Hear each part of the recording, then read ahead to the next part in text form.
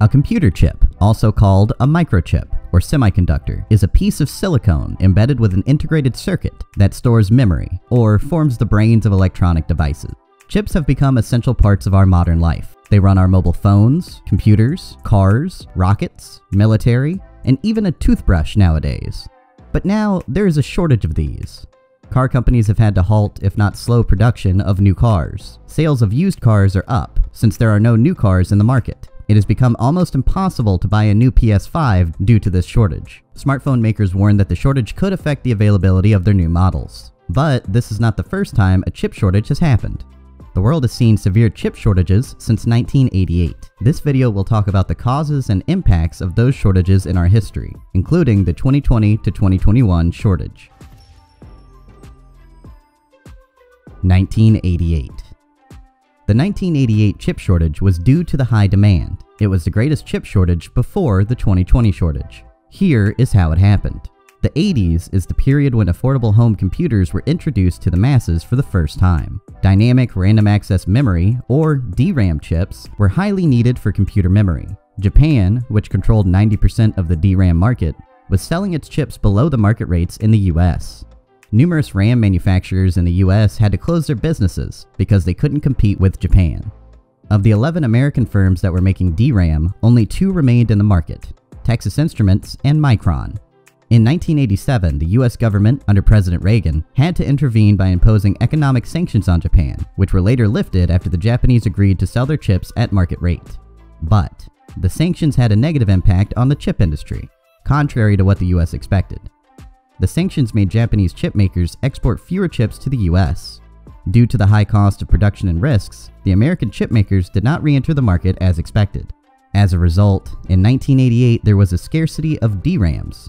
This led to a surge in chip prices. For example, the cost of a 256 kilobit DRAM chip surged from $2.95 to $12.45. To cope with demand, manufacturers had to divert their resources to produce more DRAMs. But this, in turn, created a shortage of other types of chips, such as static random access memory, or SRAM, and video RAMs used to control computer screens. It was reported that workers at 7 semiconductor plants owned by Hitachi in Japan had to work through their one-week summer vacations to meet demand. It took until mid-1989 for the problem to work itself out, and the cost per megabyte of DRAM has been falling ever since. 1994. In 1994 and 1995, there was another personal computer boom, which led to another chip shortage. In this period, a lot of cool computer technologies were invented. It was in this period the World Wide Web was born, aka the Internet as we know it today. Microsoft released Windows 95, which was the biggest release of Windows ever. Amazon, the world's biggest e-commerce website, was also officially launched during this time. Many people were buying personal computers. This led to higher demand for computer chips. To make this shortage even worse, there was also a shift to new advanced chip manufacturing processes. The newer process required more cleaner clean rooms. A clean room is a factory where chips are made. Due to this requirement, many initial batches of chips were discarded due to manufacturing errors, leading to low yields. 2000. The 2000 shortage was a result of poor forecasting by Intel, the largest PC processor manufacturer by that time, followed by AMD. Intel underinvested in 1998 and 1999, which caused a deficit in processor chips in 2000, affecting desktop personal computers and servers used to build corporate computer networks and websites. In the middle of 1998, Intel halted construction of its new plant in Texas because of the flop in semiconductor business. Around the same time, its new 820 chipset for faster Pentium 3s and a new memory technology weren't working together as planned, so they had to go back to the drawing boards to see how they could solve the problem. The series of these events caused a delay in the manufacturing of new processors, leading to a serious Intel processor shortage in 2000. Luckily, AMD, by then a struggling company, saved the world from this shortage. While Intel was busy fixing its problems, AMD was seeing tremendous consumer acceptance with its new Athlon processor, which was faster than Intel's Pentium 3. Many major PC makers switched to AMD due to Intel's shortage. 2004. In 2004, there was a lack of CDMA chips for mobile phones due to aggressive rollouts of CDMA networks around the world. CDMA is a shorthand for Code Division Multiple Access. It is a technology that enables multiple users to connect to the same cell tower with the same radio channel. A CDMA chip facilitates the phone to do that.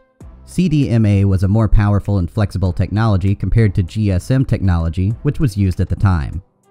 Qualcomm, a US-based company, owns most of the key patents for CDMA. It controls nearly 85% of the total market. At the time of the rollouts of CDMA networks, Qualcomm found itself unable to cope with the demand of the CDMA chips, because many phone manufacturers were also making more phones with CDMA technology. Since it controlled the large market for the technology, the world entered into another chip shortage, this time affecting mobile phones, which were becoming part of our everyday life.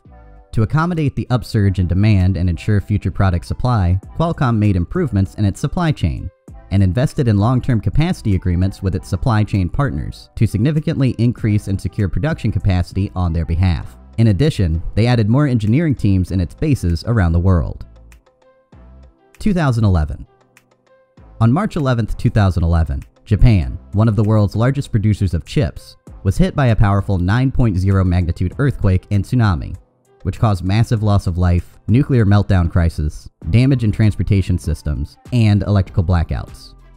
As Japan was dealing with the aftermath of the earthquake, the world was going into another severe chip shortage. The supply of memory and display chips was highly affected. A couple of days after the disaster, spot prices of memory chips began to rise. The price of flash memory chips jumped to more than 20%, while that of DRAMs rose to 7%. The earthquake knocked out a factory owned by Shin Etsu, the world's biggest producer of advanced silicon wafers, a key material needed for the manufacturing of semiconductors. This was a major concern for the chip makers, including Intel Corp and Toshiba Corp, that buy wafers from Shin Etsu. The auto industry was also severely hit. Renesas Electronics, a major producer of chips used in vehicles, saw its main plant knocked offline for 3 months after the tsunami, sparking a supply shortage that rippled through the industry. Toyota, being Renesas' biggest customer, was highly affected. 2020 to 2021. The current chip shortage, which started in 2020, is due to unexpected demand in consumer electronics. It is the largest chip shortage in history.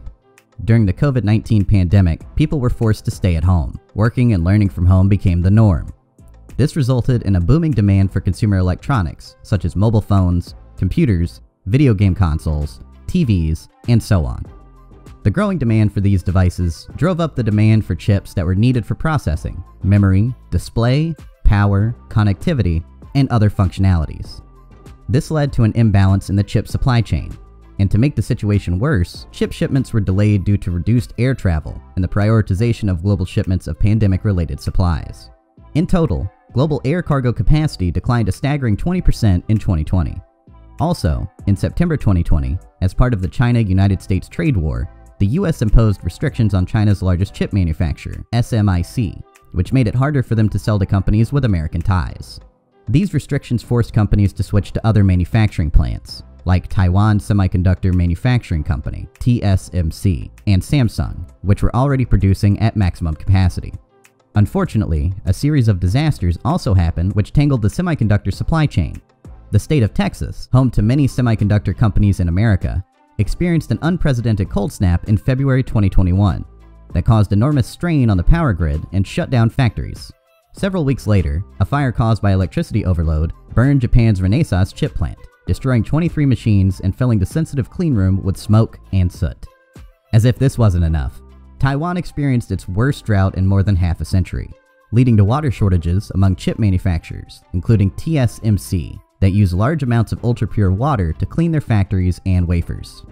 According to Goldman Sachs, at least 169 industries have been impacted by this global chip shortage, with the automotive and consumer electronics industries being the most affected ones. Toyota, the world's biggest car maker, announced to slash worldwide vehicle production by 40% in September 2021. Ford had to park thousands of their unfinished vehicles while waiting for chips. Tesla, the leading electric vehicle manufacturer in the world, had to rewrite its vehicle software to support alternative chips. As people were turning to home entertainment, the demand for video game consoles, which are now in shortage too, highly increased and put extra strain on the supply chain. It is estimated that the shortage for the new Xbox and PlayStation 5 consoles is expected to continue through 2022. The mobile smartphone industry has started to take a hit too. According to Canalys, global smartphone shipments shrank by 6% in the third quarter of 2021. To overcome this chip shortage, chip makers, with the help of their governments, have invested billions of dollars to boost local production and diversify the supply chain around the globe. In the US, the Biden administration plans to allocate $52 billion in incentives for the domestic semiconductor industry. TSMC, the world's biggest chipmaker, plans to spend about $100 billion over the next 3 years to increase its production capacity. Part of the investment will be used to build new semiconductor factories in the US and Japan. Samsung said it plans to build a $17 billion semiconductor factory in Texas in 2022. Intel is setting aside an investment of $95 billion over the next decade to build new chip-making facilities in Europe. The company also plans to expand its fab capacity and is spending $20 billion to build 2 new factories in Arizona. With all these efforts, it is clear that the shortage is going to end, but how soon? That remains unclear. So until then, just hold on to your favorite device and take good care of it, because experts say the shortage will get worse before it gets better. Thank you for watching. If you liked the video, please leave a like and share it with others.